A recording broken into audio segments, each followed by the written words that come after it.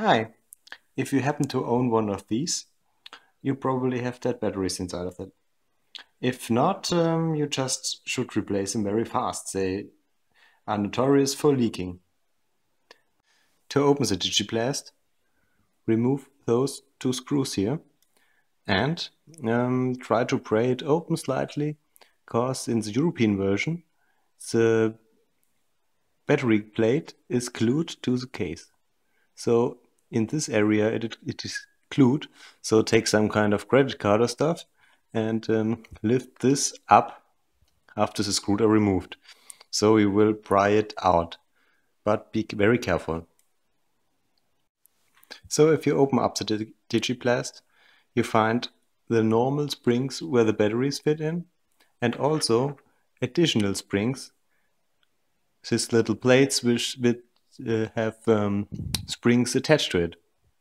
So they put extra pressure on the batteries, and the result is, you see here, a normal battery with a slide bottom, and here you see the imprintment of the little pin from the other battery. So it's deformed, and that can't be good for that kind of rechargeable battery. In my case, so things started to leak. So you should clean it up.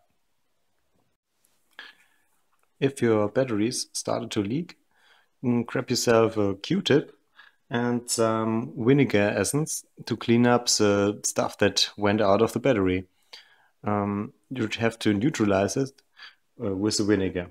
After that, clean it up with some cleaning alcohol, and you can screw everything together. And here you see the rest of the glue that was in the European version on it to hold the cover to the device. I don't know why they do it, but now it's clean and we can reassemble it.